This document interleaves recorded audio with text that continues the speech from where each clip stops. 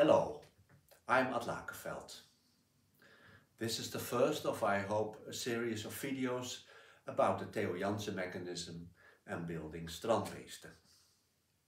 I met Theo in 2005 and was inspired by his evolutionary way of thinking and working.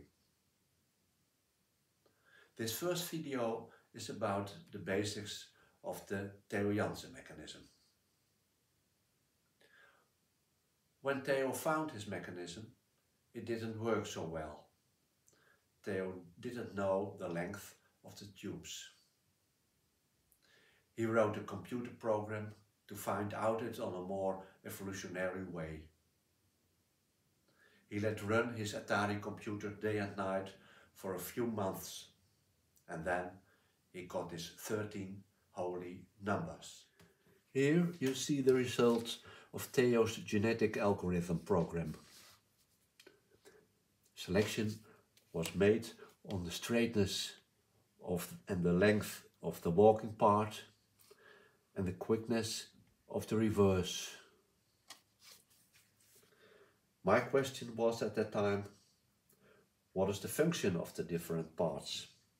And is there a more simple solution?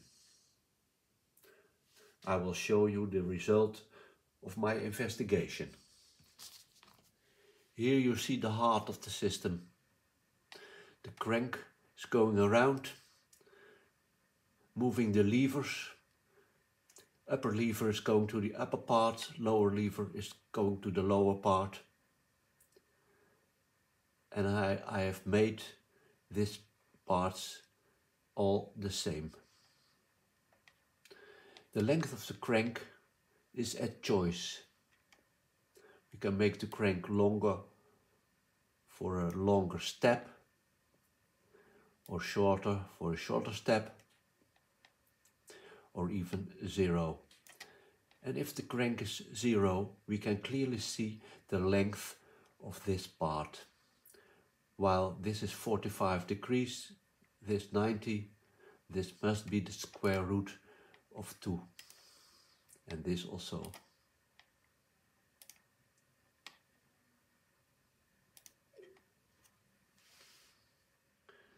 We have completed our leg with parts of the same length. And this is the curve the foot makes.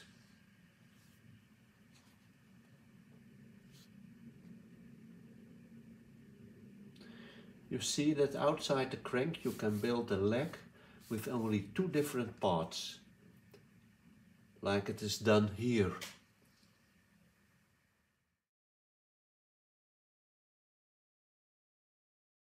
If we look again at our basic mechanism, we see that the lower leg part is always parallel to the upper part, and that the right side of the leg is made to provide that. Knowing that means that we can change distances and angles without losing functionality. Here we have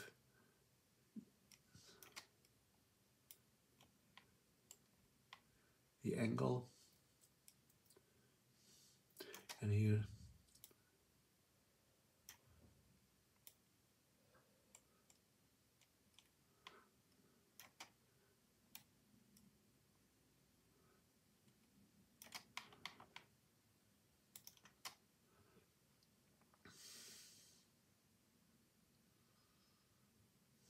you see that gives a more elegant result. In this animation I will show you the relation between the length of the crank and the curve. The Dutch word kruk means crank and is now 45% of the base. Each cycle becomes 1 unit longer. I think here 46, 47, 48, that's the optimum here.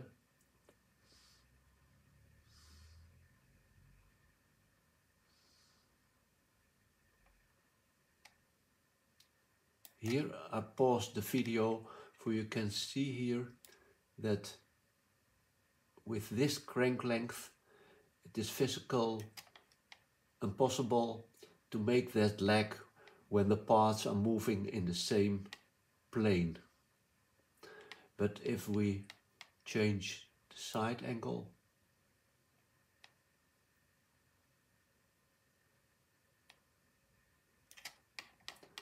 it becomes possible to use even the length of the crank is half of the base.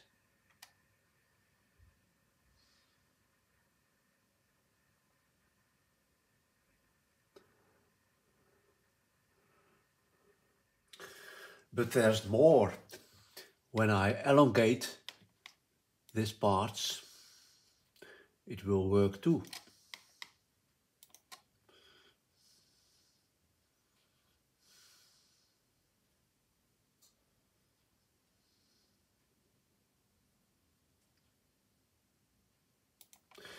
And the elongation rule is that this part is equal to this part and also this part. So with a little core it is possible to make a very long leg.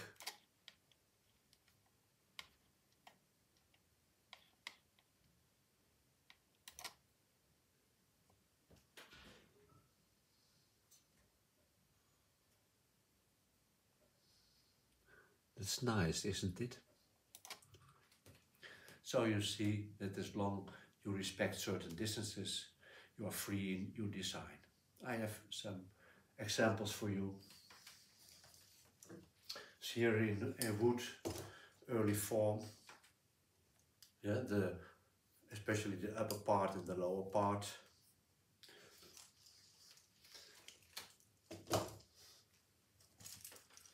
Here in 3D printing, upper part is like this, and in the lower part, essential points, this, this, and this. This is no inch.